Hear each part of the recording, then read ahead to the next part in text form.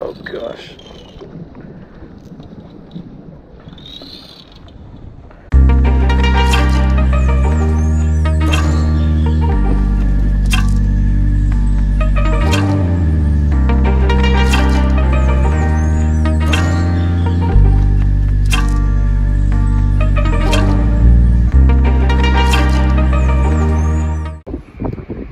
Good morning, or whenever you're watching this, it's morning for me here, back in the Tennessee River. You notice I'm doing the intro with my phone, AirPods, because it is very windy this morning. We had a lot of rain last night, a couple factors. Cold front came through, and we also have a very strong upstream wind, so we have a lot of churn in the water. I don't know what exactly that's going to mean, but if you notice behind me, again, you'll see downtown, you're thinking like, this is literally Scruffy City fishing, because I fish right near the city. Not always the case, but I have to go get my kids in a little while from school. And this is a random day I took off from work. And hope I can catch some fish. I really don't know where to start though. I was really hoping that I would find current coming downstream across rocks, which I have some right there. But I'm gonna try to look for these places where maybe there's like a little bit of a pocket. And immediately I'm looking and I see right down this bank line. So I can turn a little more, a little bit pockets. Maybe this churn will isolate the fish a little bit. I'm not sure. This is a really long intro, I'm sorry. But one of my last videos, I went out fishing in the same area with Stash and Bass. So make sure you go check out his channel. And we caught some fish a little further upstream, but gonna try some different spots. May head all the way up there. You see behind me, there's some small white caps, but they're hiding a lot of junk floating in the water. And you can see right there, yeah. There's a lot of it being caught on channel markers, so I'm going to try to avoid putting any holes in the boat and see if I can use maybe the wind and the direction it's blowing to kind of isolate the fish. Let's hope anyways. So I haven't seen any bait fish, but we're going to go off what we saw for the weekend. Throw some bait fish type lures. This is just a white Kayaks. I'm not often a big fan of white, but given all the stuff in the water, all the commotion, I wanted something that stood out a little more. If I feel like I'm getting some short strikes, I may actually dye the tail like chartreuse. We will see. Any kind of strike would be kind of nice. There's people yelling on the shore back there. So this is Island Home Airport. If you sit here long enough, you can actually see some planes come in really low depending on which direction the wind is blowing. But hence the name Island Home Airport. It is an island, has a really narrow channel on this side with lots of trees.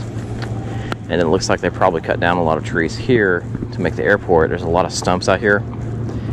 So if you notice, there's a stump there, one underwater, there's another one underwater. If you ever try to come fish here, your bass boat, approach very slowly until you know the area really well, because otherwise you will be in the market for a new lower unit pretty quick, I'd say. I think I got some grass over there. Oh, I missed him. I ripped it out of that grass and a fish was waiting on it.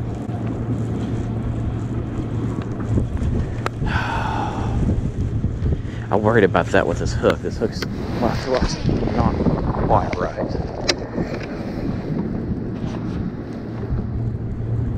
It seems like it's a little bit too small for this Kayaks. But I went with the weedless type hook because of all the grass. Looks like that probably cost me a first fish of the day. Bites are sometimes hard to come by down through here, so I want to make sure that I capitalize whenever possible. That's not a good start. This is kind of what I'm up against here. Still in his chatterbait, trying to rip it out of the grass. And yeah, bringing back the salad again. I have seen some fish, or at least some small fish, kind of jump around in the path of the chatterbait. I think there's bait over there. So we're going to have to go to Full Reliable here in the Cinco. Let's see if I can get it far enough out there. It is a absolutely gorgeous day to do anything, unless you're a fisherman. It is like 60 degrees, maybe a little cooler than that, but the sun is shining, the birds are chirping. And the fish are probably like, nope, high pressure's coming in, front just came through, and then we have another front coming in over the next few days. So kind of using the rule of, if the only thing that's consistent for these fish is inconsistency, maybe I'll still get a bite. Also, you can't catch them when you're sitting on the couch.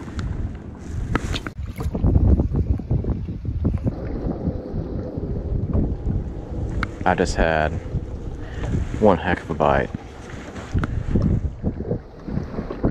I was hoping they'll come back. If you notice, I've changed locations. I'm now on this small bluff, really tall, but it's kind of narrow. It's a really cool cave up there. If you bring the kayak here, you can get close enough. There's a rope hanging out, you can hop in there. But it is 14 feet deep. I'm trying to get this small jig to stay down there. The thought is, if I can keep something small down there, they're gonna think this is an easy amount.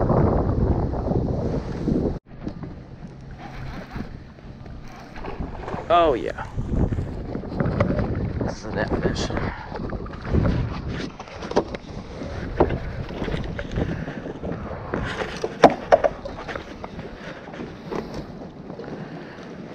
Oh, it's a big smallmouth. Get in there. Oh my gosh. Okay.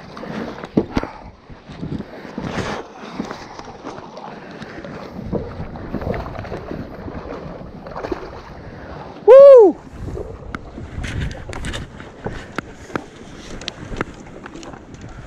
Spot lock this thing. Come on now. Alright, I got him in the net. I gotta get us away from this wall. Oh gosh. This is tank. Look at that. Whew. Okay, where's my phone? I'm gonna keep him in the water as much as I can. I'm gonna leave him hooked so that if I drop my net or something, I won't lose him. I gotta get a picture of this fish. Sorry for all the chaos on the video, but good Lord. I just got through giving myself a little pep talk. I'm like, hey, you don't catch a fish today, it's okay. Another thing important, always get your butt wet before you lay the fish on there. Again, I don't know how old this fish is. Come here, come here, come here.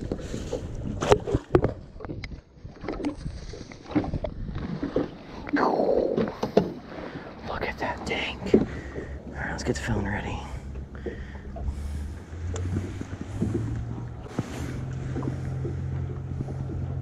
He just touches 20. Touches 20. Man. Oh man. Absolutely made my day.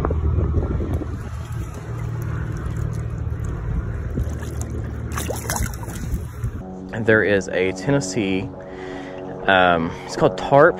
It's Tennessee Angler Recognition Program. And I have a few of those on my wall at home from other big fish I've caught in other species. But a smallmouth 20 inches or bigger qualifies. So you get a little certificate, you gotta send a picture of it in on a measuring device. That's why I measured him.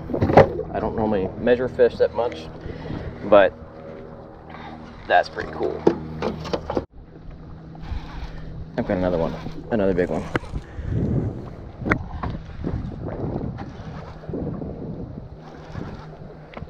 I don't think it's as big. Keep this line tight. There's a school smallmouth right here.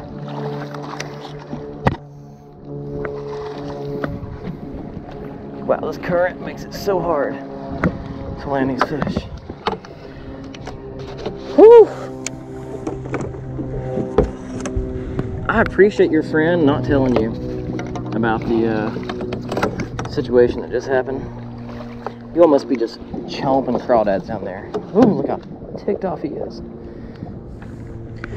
Baby, look at that! That's probably a 16-incher. Snap a picture of him. Gosh, these are beautiful fish. Look at those eyes. I talk about fish like some people talk about, like, you know, people they love. Because I love them. Look at it. Alright, buddy.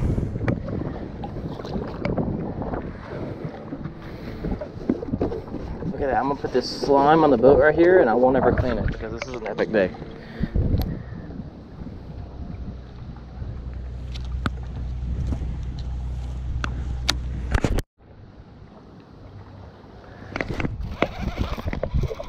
Oh,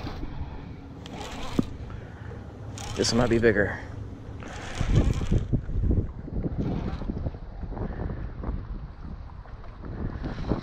Oh! Okay, I can't get too mad. I can't get too mad. That was a monster. It might be bigger than the first one.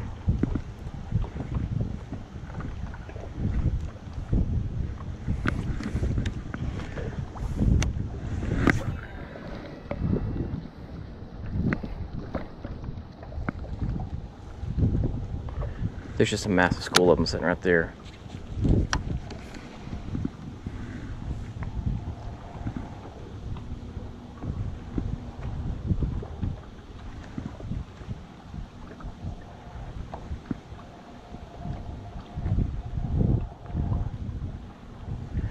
Problem is, I'm getting excited. Oh. No. Oh.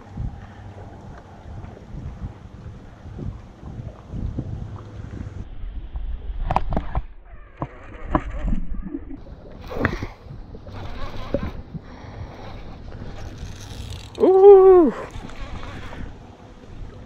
Some head shakes here. They're huge.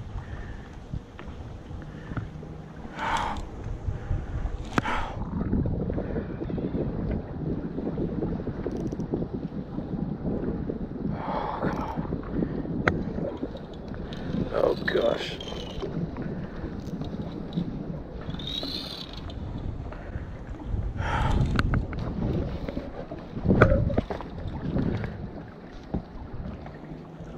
What do I have? Oh, it's a bigger one.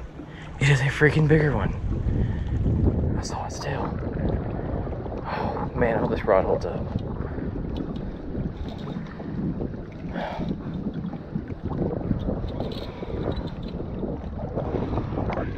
Oh man, he is mad.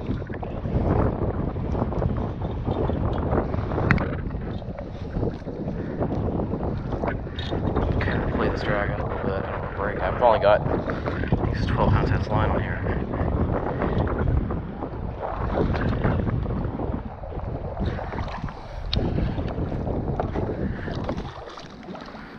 Oh, come here.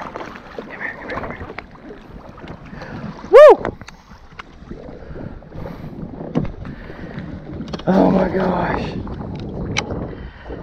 Tell you what I do. I'm gonna fill live well up so I can get better pictures of these guys. So it doesn't happen.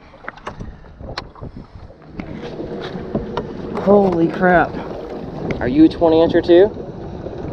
Are you a 20-incher too? Oh. Look at that.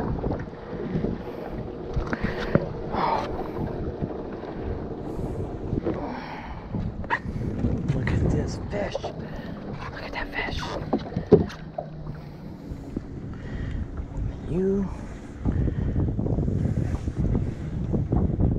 It's about 19. Not quite as big. He might have fought harder though. Or she. I would say he. I'm gonna try to get a slow-mo without dropping my phone on the lake.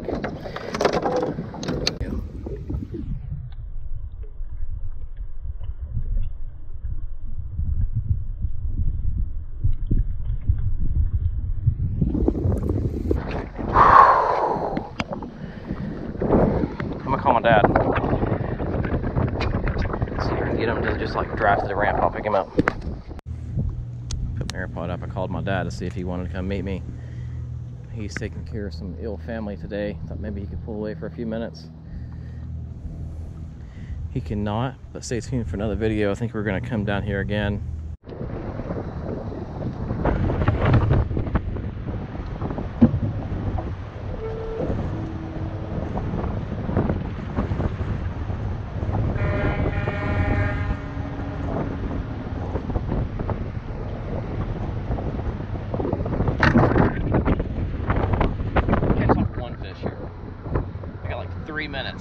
if I can catch one more.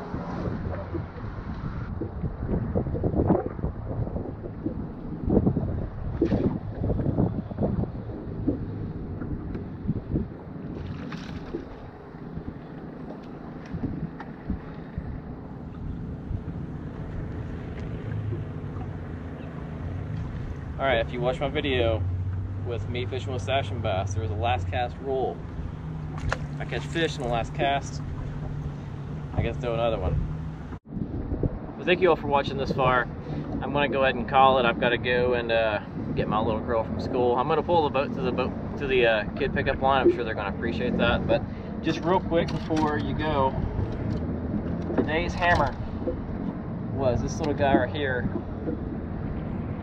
This is a Strike King itsy bitsy bug, and I don't know what color it is. I just usually go with like more natural kind of colors when there's current, and that is a Z-Man TRD Hog as a trailer. I did use a little bit of gulp attractant on there once the bite kind of slowed down. Didn't seem to make much of a difference. I still caught a few. And then the other lure, if you watched my other video where I was fishing in the same area recently, I didn't have a flashy swimmer that was the right size for what I wanted, and look at that, I bought some. This is a 3/0, I think maybe 1/8 ounce, sorry. It's on a KVD caffeine chat, I think is what it's called. That right there is what I caught the rest of my fish on. So I think in all, maybe like 7 or 8 fish today. I don't know if I got them all on video. I got the big ones on video, a couple of the small ones. But I appreciate you watching. Go ahead, like, subscribe, do all the YouTube stuff. I appreciate it. Until next time, thanks.